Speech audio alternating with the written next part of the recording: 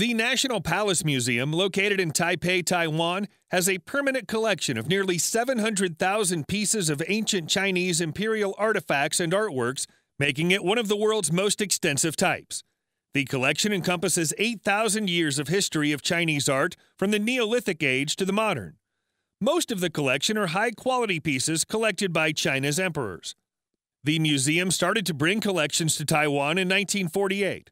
According to the official report, the museum houses Chinese calligraphy, porcelain, bronzes, paintings, jades, and many other artifacts, with 22% transported south from the Forbidden City.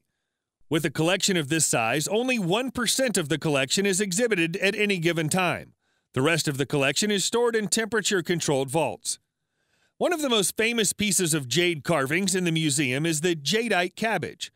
Jadeite carved into the shape of a cabbage head, and a large and a small grasshopper camouflaged in the leaves. The masterful combination of the various natural colors of the jade to recreate a real cabbage's color variations. The paintings in the National Palace Museum date from the Tang Dynasty to the modern era. The collection covers over 1,000 years of Chinese painting and encompasses a wide range of genres, including landscape, flower and bird, figure painting, etc.